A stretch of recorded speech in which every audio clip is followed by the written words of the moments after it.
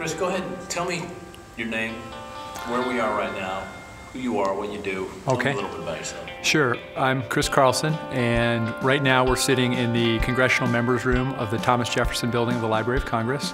The library has over 150 million items in the collections, and my job is to try to get them out to the world via the web. Anything that I'm interested in, I can go find out about, because this is a bottomless pit of content and knowledge. And on either side, you have a person who has excelled in that field. So down on this side, you have Michelangelo with his arm across him. And then on the other side, you have Beethoven, listening. Twice a week, I ride my bike from my house to the library and then back, which is a 68-mile round trip. During racing season, I don't do it as much because I need the good legs for the weekends when I'm racing.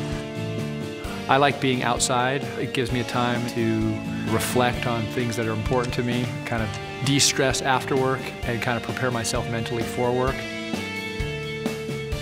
I try to take some pictures with my mobile camera on my mobile phone. I majored in photography in college, and I worked as a photographer for a time. But this is kind of like my little creative outlet. Washington's a unique place, I think, because when the sun sets, we get that long, good light for a long time. And there's so much stone, and the way the light hits it, it's different every time of day. From hour to hour, you can drive around the city and see something lit a certain way that you would have never seen the hour before. I think the best camera is the one that's with you, and my mobile phone's always with me. Okay, I'm fast. I'm fun. I'm a softie, I'll just admit it.